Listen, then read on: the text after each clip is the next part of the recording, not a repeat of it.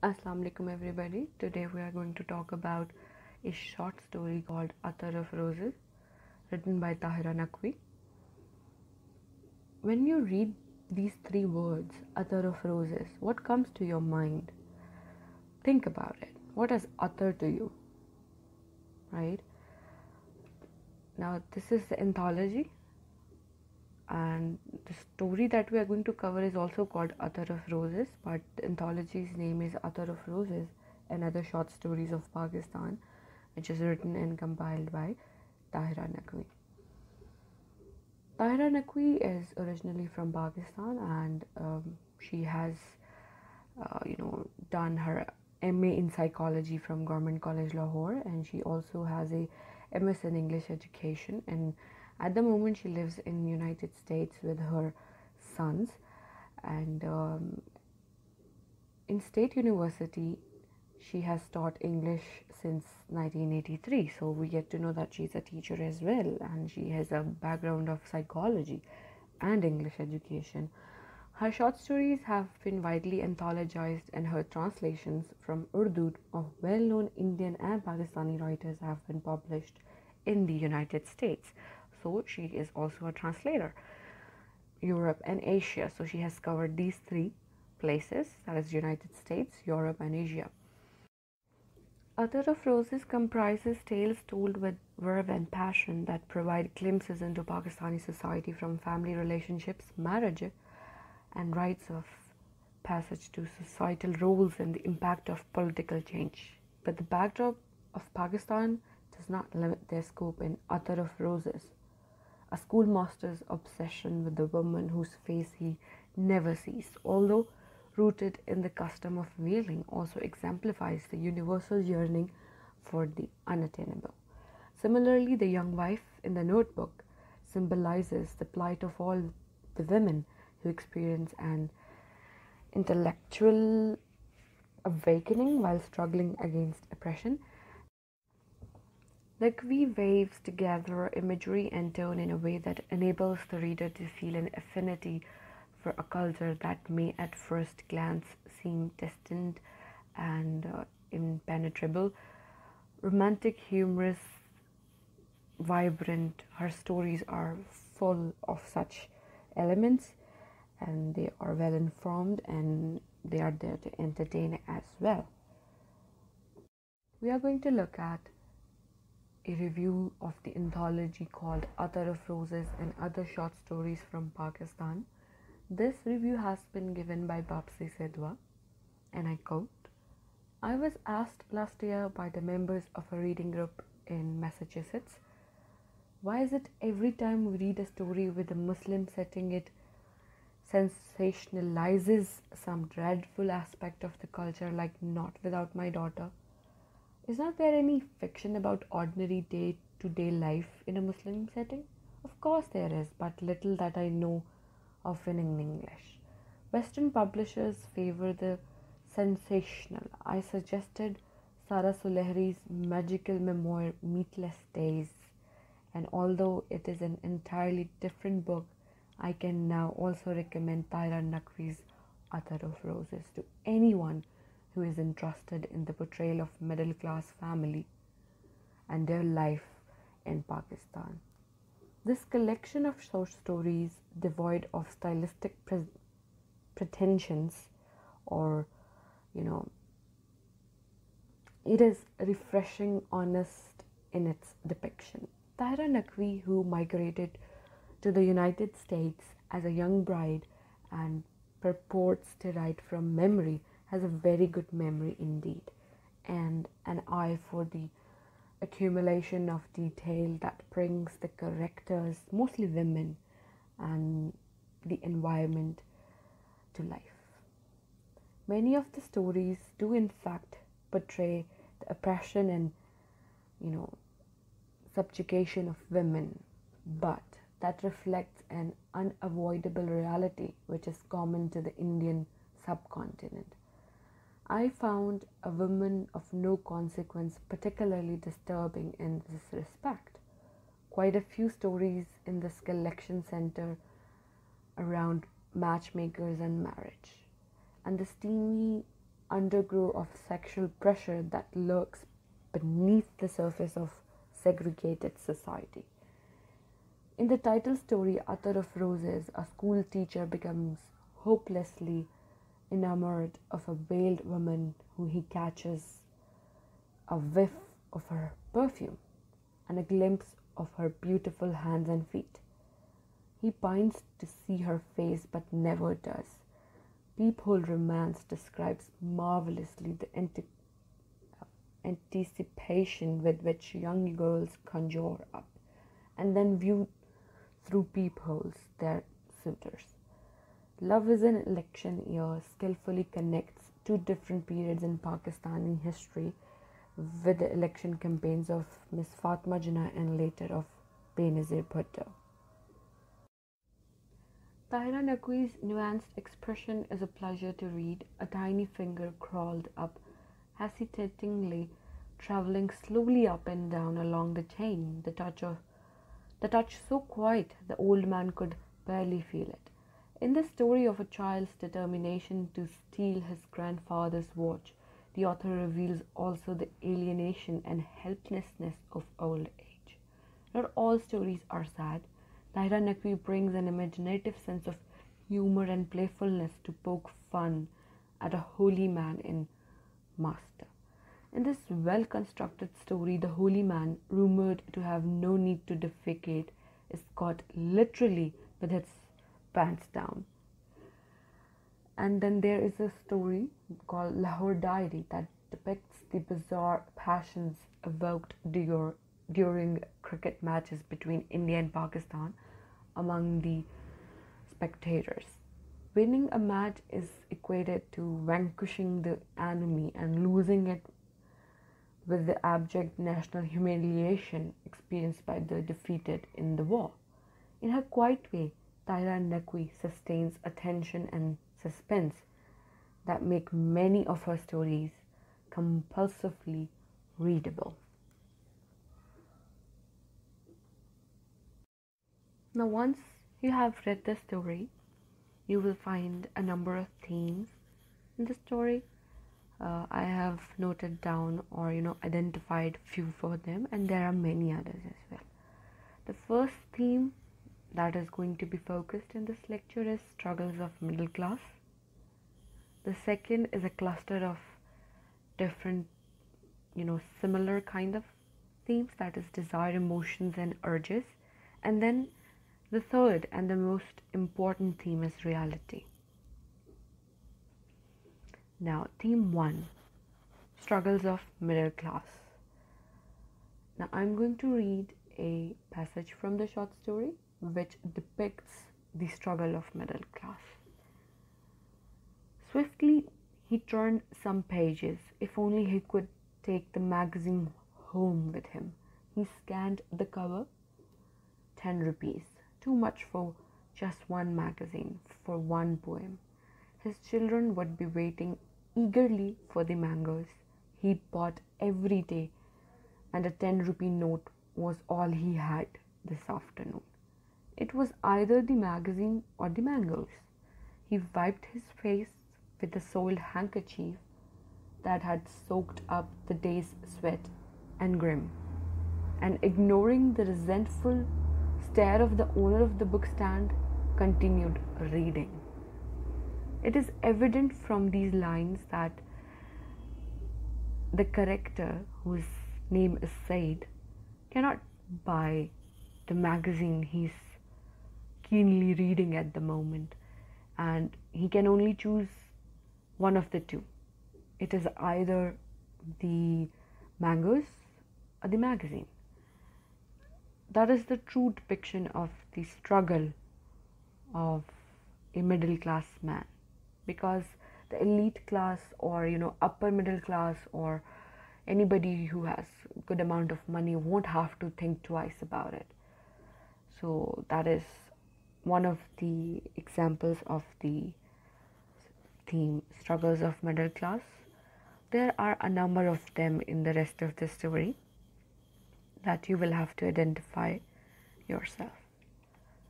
Now, coming towards theme 2, that is the cluster of desire, emotions, and urges. I'm going to read two paragraphs from the story, which are true depiction of these themes. The skin was pale and unlined, the color a purely shade of jasmine, the fingers slender, the nails neatly rounded and pink, and the little he saw of the wrist was encased in black glass bangles that made a silvery tinkling sound every time she moved her arm. On the back of her hand, the thin blue veins were like delicate shadows across the face of a rose petal. He had not seen such a hand before. How yielding to the touch, he thought, the clasp, like a promise of love. And then his eyes followed her slim form down to where the burqa ended. At the level of her ankles, he saw her feet, wrapped in dark sandals with narrow leather bands. They were like the moon at midnight, grey clouds rolling in thin strips across the disk of gold. Said realized he was staring at her, although she did not seem to be aware of his scrutiny, for she remained engrossed in the magazines. His behavior was improper. He looked away quickly. But within moments, his attention was drawn to her again. She had lifted a corner of her veil and was now talking to the owner of the book stand something about the price he overheard. Because her back was to him, he did not see any part of her face, not even a cheek or a brow. While he looked on, his heart hammering in his chest as if he were a lovesick schoolboy, she took some money from a purse that hung on her arm and handed it to the vendor. Now, through the paragraphs, we can get a glimpse or an understanding that how much emotions Said, the main character, might have been feeling, the urge that he had to look at her face, and the desire which drove him to behave improperly. So these two paragraphs, they depict desire, emotions, and urges of a middle class man who is, financially struggling and somehow not happy with his life. So he's trying to gain some kind of control, maybe, so that he has something to think about. Because when we look at these lines, while he looked on, his heart hammering in the chest as if he were a lovesick schoolboy. So these paragraphs show that how limited resources Said had, and he had a struggling life, but even then this desires, emotions, and urges, they are there. He's unable to control them and he is somehow lost in the moment. These paragraphs are depicting such elements clearly. Now, coming towards another example of the same theme, reality. Another example of the same theme is, and I'm going to read it from the text. While the boy weighed and then placed the mangoes in a paper bag for him, he fumbled in his pocket for money. 9 rupees and 50 paisas, Said heard the boy say. She had paid and was preparing to move off. Now, this is a scene where the girl in the burqa has bought something and Said is also standing nearby and he is actually buying mangoes. The change, Sahib, the boy said, but Said had no time to collect his change. She was going to take the bus, he realized. So the girl in the burqa was about to leave for her home and he was so lost in her that he forgot to take his change from the boy. It was the 2:30 bus she boarded, and as he scrambled in after her, he saw her moving toward the women's section in the front of the bus. Soon he was swallowed by a throng of passengers packed together like matchsticks in a matchbox. Said could no longer see her. There were burqas everywhere. The pounding of his heart grew until he felt he would collapse to the floor of the bus. He tried to force his way through the crowd of men around him, pushing and jostling as he inched forward. Suddenly, the bus stopped. Several people got off, several more came on. Women buried in white chadars and black burqas, hollow cheeked tired men, sweating and exhausted, children with pale drawn faces and listless eyes. He craned his neck to see if she was among the passengers who had just alighted. He could not tell. These paragraphs show that how limited resources Said had, and he had a struggling life, but even then the desires, emotions and urges, they are there. He's unable to control them and he is somehow lost in the moment. These paragraphs are depicting such elements clearly. Now coming towards another example of the same theme, reality, I'm going to read from the text. This time Said stayed close to her. Some women standing no more than a few inches from him grumbled that he was in the women's section. One tried to push him with her basket. The division was arbitrary, so he ignored their muttering and kept his eyes on her. 15 minutes later, she got off at a stop he recognized as Shahlami, and he got off with her. She walked for nearly half a mile before turning into a residential area, not unlike the one where he lived. The streets were dark and narrow, the houses lined up one on top of another, huddled together, a little sky visible where the roofs ended. She turned into a gully and Said followed her at a discreet distant pace. He did not wish to frighten her. Some children play gully danda and marbles on the cobbled street. He had not given any thought to what he was going to do. Would he talk to her? Would he stop her and ask the way to some imaginary street? Would he tell her who he was? A peddler with a clanking narrow steel trunk strapped to back of his bicycle and filled with stale pastries, Said knew, trudged past him. Pastry, the man droned on interminably.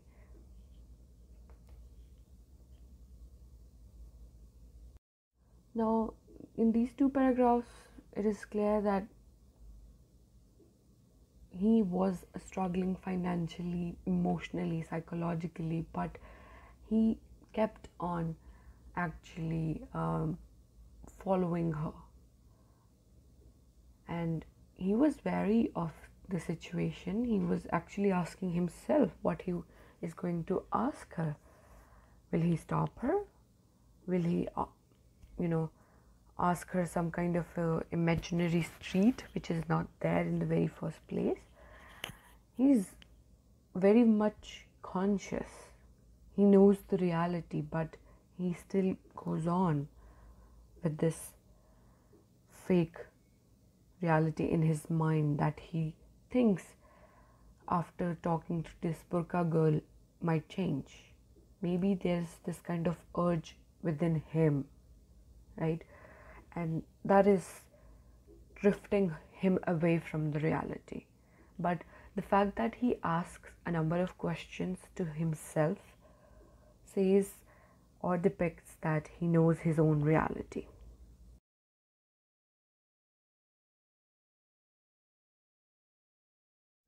Now, with continuing the same example, I'm going to read from the text. He ran to the end of the gully. There was no sign of her. She could have gone through one of the innumerable doors that lined the darkened alley on both sides. Which one? His heart beat with uncontrollable force. He gasped, cursing himself, cursing the paddler. He felt like an animal that had been trapped and was struggling to be free. Oh God, help me, he whispered helplessly, hot tears streaming down his face. He's self-aware, he's self-reflective, he is feeling something that is making him feel trapped in his own ways, and then he cries like a normal person. So he knows the reality that he cannot have her, he cannot look at her, but he wants her anyway. He wants something from her anyway, and he's not sure. So he says, oh God, help me. Okay, next lines are from the text again, and they also depict the reality, the theme of reality. Razia had made lamb curry. Said could smell the aroma of meat cooked in spices, steamed with fresh sprigs of coriander. He heard her on the other side of the door, fiddling the latch. When he opened the door, he thrust a package into her hands. What's this? She asked. Where is the fruit? She followed him into their bedroom. Silently, he took the package from her hands and emptied it on the bed.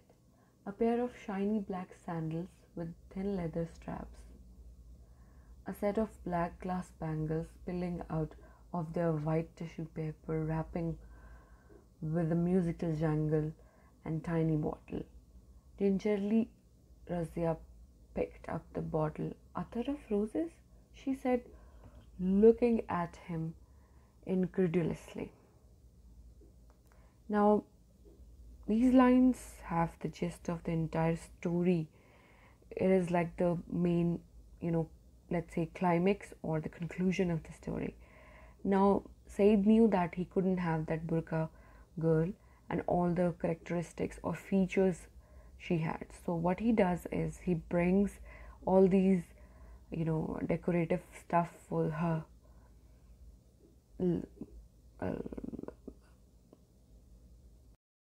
So basically the reality is he cannot have the burqa girl.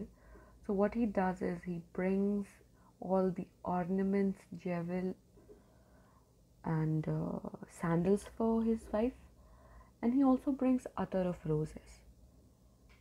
So if you remember, in the very few first paragraphs of the story, we came across an example where Said actually examines his wife and he knows that she doesn't have the warmth or the youngness once she had, because of the hardships of life, the financial issues, and that is one thing he could find in the burqa girl. So he brings these things to his wife so that he can have his own kind of reality with his wife.